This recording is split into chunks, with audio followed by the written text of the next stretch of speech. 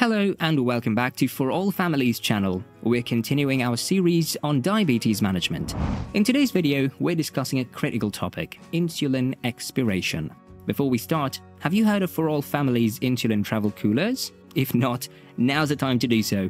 Click the link below and get your life-saving insulin cooling case today.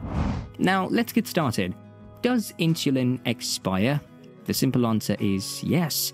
But it's a bit more complex than that, as insulin actually has two expiration dates. The first expiration date is the official one, printed on each insulin pen, vial or cartridge. This typically occurs around 1 year after the purchase.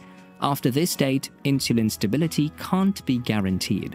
The second expiration date is not set as a fixed date, but occurs about 1 month after insulin has been opened or removed from the fridge. This can vary from 28 to 56 days, depending on specific types and brands of insulin. When you remove the cap, puncture a vial, or use a pen, your insulin begins degrading. Different types of insulin have different stability lengths at room temperature, varying from 28 to 56 days. Lantus, Novolog, Humalog, 𝗪𝗙𝗪𝗏, and Basaglar expire after 28 days. Humulin expires after 31 days. Novolin N, Levemir, and Toujeo expire after 42 days. Tresiba expires after 56 days.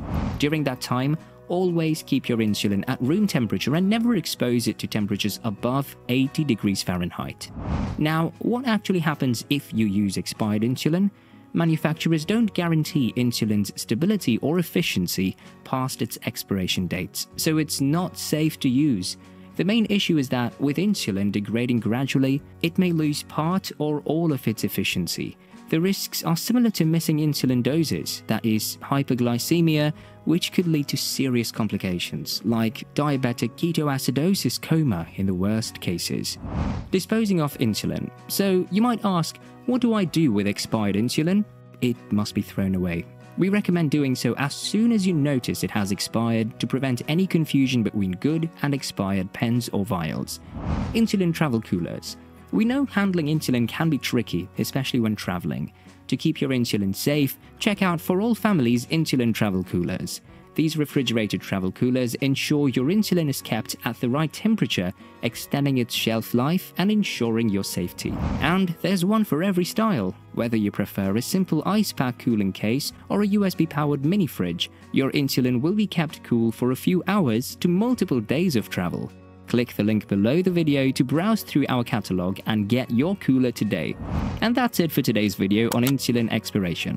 If you have any stories or questions about dealing with expired insulin, please share them in the comments below.